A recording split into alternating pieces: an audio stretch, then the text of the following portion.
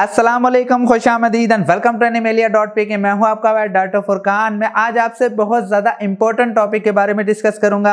अगर आपकी female cat pregnant है तो कौन सी ऐसी इलामात होती हैं जिसकी वजह से आप पहचान सकते हैं कि वो किस हफ्ते की प्रेग्नेंट है, यानी उसके अंदर किस हफ्ते के अंदर कौन सी तब्दीलियाँ आती हैं और कौन सी ऐसी अलामात आती हैं जिसकी वजह से आप पहचान सकते हैं। और इसके अलावा ये भी बताऊंगा कि अगर फीमेल कैट ने डिलीवर करना है, किटन्स डिलीवर करने हैं, तो उससे पहले कौन सी ऐसी अलामात होती हैं, यानी जिसे हम लेबर पेन कहते हैं, उससे पहले कौन से ऐसे सिम्टम्स आते हैं जिसकी वजह से आप पहचान सकते हैं कि इसने अनकरीब बच्चे देने हैं।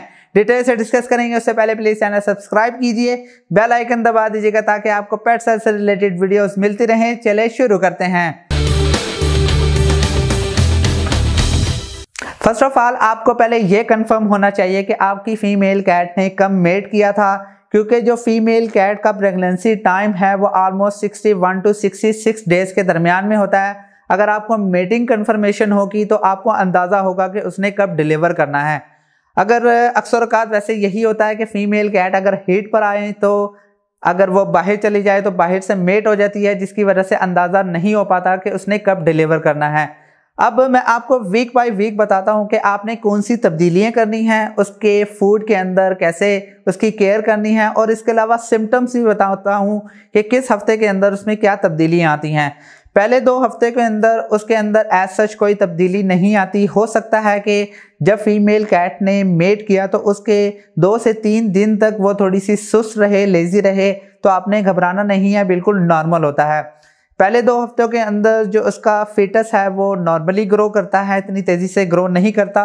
और फिज़िकल एग्जामिनेशन अगर आप अपने कैट का करें तो उससे आपकी कैट को कोई इलामात नहीं आती कि जिससे आप पहचान सके कि वो प्रेग्नेंट है। अब तीसरे हफ्ते की बात करते हैं कि तीसरे हफ्ते के अंदर अगर आप उसका फिज़िकल एग्जामिनेशन करें तो कुछ तब्दीलियाँ आती हैं। जैसे कि अगर आप उसके निपल्स को चेक करें तो निपल्स या तो पिंकिश होना शुरू हो जाएंगे या फिर डार्क पिंक हो जाएंगे। मैं आपको सजेस्ट करूंगा कि 3rd वीक पर आपने उसकी फीड को तब्दील करना है। जाहिर सी बात है, अगर आप ड्राई फूड उसे खिला रहे हैं, ड्राई फूड में अगर अडल्ट फूड खिला रहे हैं तो आप अडल्ट से उसको किटन पर स्विच कर दें।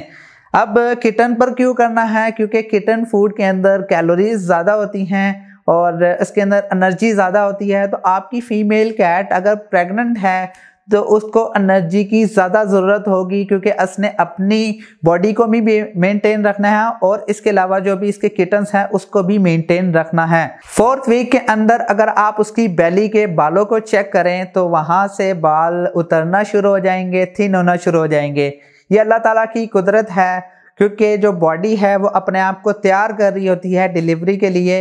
ये बिल्कुल नॉर्मल है, आपने इसमें घबराना नहीं है। अब 5वें से लेके 7वें हफ्ते की बात करते हैं।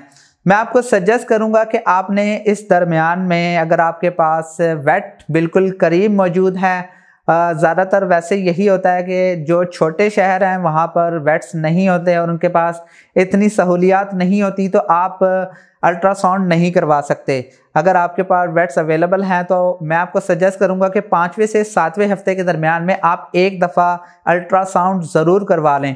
अब अल्ट्रासाउंड के कुछ फ़ायदे भी हैं, लाइक अगर आप अल्ट्रासाउंड करवाएंगे तो एक्सपेक्टेड होगा कि कितने किटन्स डिलीवर होने हैं। दूसरा, अगर आपको एक्सपेक्टेड पता है कि कितने किटन्स उसने देने हैं तो डिलीवरी में अक्सर औक़ात थोड़ा सा लेट भी हो जाए तो आपको अंदाज़ा होगा कि उसने कितने किटन्स डिलीवर करने थे, ताकि आप अपने वेट से कंसल्ट कर सकें। 5वें से 7वें हफ्ते के दरमियान में आपने उसकी फीड को बहुत ज़्यादा मेंटेन रखना है, क्योंकि इस दरमियान में जो उसके किटन्स हैं वो काफ़ी तेज़ी से ग्रो करते हैं और उसके जो ऑर्गन्स हैं वो काफ़ी तेज़ी से ग्रो करते हैं। तो बेहतर यही है कि आप उसकी फीड को मेंटेन रखें ताकि उसके किटन्स को भी कोई मसला ना हो। मैं आपको वही बात के किटन फूड पर रखें। अगर आप उसको डेली बेसिस पे अगर उसको एग बॉयल करके दे दें, कुछ कैट्स एग की योक बहुत शौक से खाती हैं, कुछ जो कैट्स हैं वो जो सफ़ेदी होती है वो बहुत ज़्यादा शौक से खाती हैं। तो मैं आपको सजेस्ट करूंगा कि आपने डेली बेसिस पर उसको एग ज़रूर खिलाना है। अब 5वें से 7वें हफ्ते के दरमियान में उसके अंदर काफ़ी ज़्यादा फिज़िकल चेंजेस आती हैं और एनिमल काफ़ी सुस्त भी हो जाता है। उसकी रीज़न यही है कि प्रेगनेंसी के दरमियान में ये बिल्कुल नॉर्मल बिहेवियर होता है, आपने इसमें घबराने की बात नहीं है। हो सकता है कि जो उसकी एपिटाइट है, खाना पीना है, वो कम हो जाए। इसकी रीज़न ये है क्योंकि जब किटन्स ग्रो करते हैं तो जो उसका स्टोमक है वो कंप्रोमाइज़ हो जाता है, छोटा हो जाता है, जिसकी वजह से आपकी फ़ीमेल कैट को भूख नहीं लगती। और मैं आपको सजेस्ट करूंगा कि प्रेगनेंसी के दरमियान में 5वें हफ्ते के बाद में आपने उसको छोटे छोटे मील्स देने हैं। यानी अगर आप उसे 2 टाइम खाना दे रहे थे, मैं आपको सजेस्ट करूंगा कि आपने 4 से 5 दफ़ा उसे खाना देना है ताकि उसको कोई मसला ना हो। 7वें से 8वें हफ्ते की बात करते हैं तो इस टाइम आपने उसकी नेस्टिंग स्टार्ट करवानी है। मतलब आपने उसके लिए कोई बॉक्स अरेंज करना है, वो बेशक कार्डबोर्ड का हो, लकड़ी का हो, जो आपके लिए अफोर्डेबल है आपने वो अरेंज करना है। अगर गर्मियां हैं तो उस हिसाब से करें, जहाँ पर ज़्यादा गर्मी आपके एनिमल को नहीं लगती वहाँ पर आप उसे कार्डबोर्ड रख दें। और सर्दियों के अंदर अगर जहाँ पर कमरा गर्म है, हीटर मौजूद है, तो वहाँ पर आपने जो भी बॉक्स है वो रखें। और 8वें से 9वें हफ्ते के दरमियान में कुछ फिज़िकल चेंजेस भी आती हैं। एनिमल काफ़ी सुस्त हो जाता है, उसका खाना पीना कम हो जाता है और वो हो सकता है कि ज़्यादा म्याऊं करे, ज़्यादा बोले और आपको ज़्यादा तंग करे, क्योंकि उसने अनकरीब बच्चे देने हैं तो वो थोड़ी सी कॉन्शियस होती है अपने बच्चों के लिहाज से। तो इस वजह से हो सकता है कि वो आपको तंग करना शुरू कर दे। और अगर आपके पास मोर देन 1 पेट्स हैं और फीमेल हैं या मेल हैं तो हो सकता है कि आपकी फ़ीमेल कैट थोड़ी सी एग्रेसिव हो जाए। ये बिल्कुल नॉर्मल है, इसमें आपने घबराना नहीं है। और उसकी इस टाइम 8वें से 9वें हफ्ते के दरमियान में उसकी जो फीड है वो कम ही होगी। मैं आपको सजेस्ट करूंगा कि 8वें से 9वें हफ्ते के दरमियान में आपने उसको ट्रेन करना है। जो भी आपने उसका 7वें से 8वें हफ्ते के दरमियान में उसका बॉक्स बनाया था वहाँ पर उसे बिठाना है और वहीं पर उसे खाना दें, ताकि उसे पता चल सके कि ये मेरे खाने की जगह है, ये मेरे रहने की जगह है। तो अगर वो जगह कंफर्टेबल होगी तो ऑब्वियस सी बात है वो उसने वहीं पर डिलीवर करना है। अब बात करते हैं कि जो ज़्यादातर लोगों को अंदाज़ा नहीं हो पाता कि अगर फीमेल कैट ने किटन्स डिलीवर करने हैं तो उससे पहले कौन सी ऐसी अलामात आती हैं जिसकी वजह से वो पहचान सकते हैं। पहली अलामत ये है कि 6 घंटे से 12 घंटे के दरमियान, यानी उससे पहले, डिलीवर करने से पहले उसकी वल्वा से डिस्चार्ज आना शुरू हो जाता है। अगर आप उसके टेम्परेचर को चेक करें तो वो सब नॉर्मल होता है, यानी इसका टेम्परेचर नॉर्मल से डाउन होता है। अब आप सोच रहे होंगे कि हम टेम्परेचर कैसे मालूम करें। बहुत इजी है, एक थर्मामीटर लें, रेक्टम से टेम्परेचर चेक करें, कोई सुपर साइंस नहीं है, इजीली आप चेक कर सकते हैं। और फीमेल कैट का जो नॉर्मल टेम्परेचर है वो 102 होता है। और अगर उसने डिलीवर करना है तो हो सकता है कि उसका टेम्परेचर 98 to 100 के दरमियान में हो। तो नॉर्मल होता है ये टेम्परेचर, आपने घबराना नहीं है। ये अल्लाह ताला की कुदरत है कि डिलीवर जब फीमेल कैट करती हैं तो उनका टेम्परेचर नीचे चला जाता है, इसमें आपको कोई घबराने की बात नहीं है।